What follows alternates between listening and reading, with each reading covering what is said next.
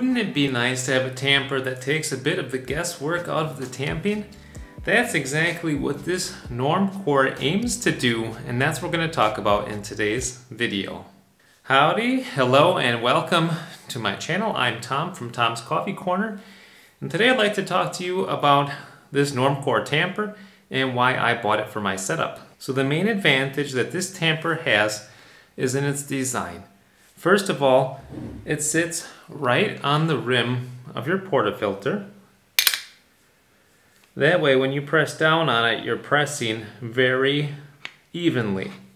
So that's advantage number one. And number two is it comes preloaded with a 25-pound spring in there. So that takes the guesswork out of the amount of pressure to press down with. It also comes with two other springs, I believe a 30-pound and a 20-pound.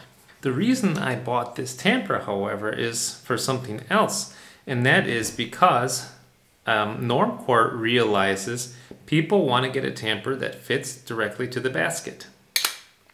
There's very little play there. And what that means is when I press down, I have very little extra powder here on the rim. With a conventional tamper like this one from Mota, it's also a good tamper. Can you hear all that play? It's got a lot of play, and what that means is that there's a whole bunch of extra powder here on the rim, and that is unfortunate because it gunks up your group head and making it eventually kind of leak down the sides, and that is really a bit of a mess. So let's talk about the specifics of this tamper here. Most important for me is the diameter. So I got my trusty calipers here. I have a La Spaziale machine. The La Spaziale is 53 millimeters. You can see this comes in at 53.3. So the baskets these come with are generally a little bit bigger than what they say. If it says 53, it's generally 53.3, and if it says it's 58, it's generally 58.4. So that is why I reached this Normcore. So these come in three different versions that I've seen online. This is a 53.3 millimeter. They come in a 58.5 millimeter as well, and I believe they make one for DeLonghi being a 51.3. Don't quote me on that. Write into the comment section below if you bought this model for your DeLonghi. It also comes with this handy little cup. I didn't think I was going to use the cup, but it does get a little bit of particles on there, and just setting it in the cup each time actually keeps your counter space pretty clean, so that's nice. Let's talk about build quality for a second here.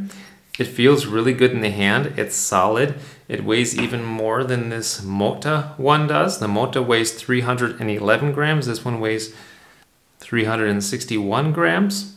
It comes with a stainless steel base and a stainless steel spring inside, and the handle is aluminum. I'll unscrew it for you once. Here's the spring. Here's what the inside looks like. It's a nice, sturdy, ergonomic tamper.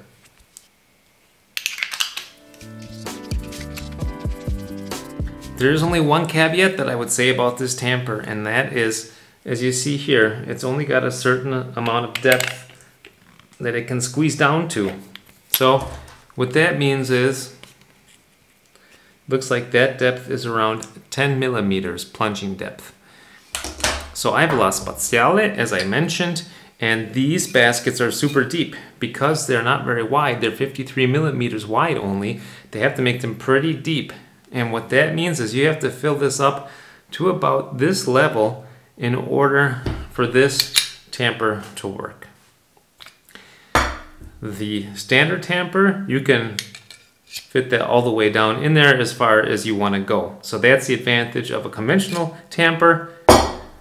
The Normcore, you need to make sure that you have enough coffee in here. But you should anyway. So that's it. That's the Normcore tamper with the automatic level, with the automatic 25 pounds of pressure. and with a nice little cup. So I would recommend this. I do like using it, and I will only use the conventional one to tap down a little further if I put too little coffee in there. Sometimes I want less coffee. All right, so thanks a lot for watching, guys, and we'll see you next time. Happy coffee drinking.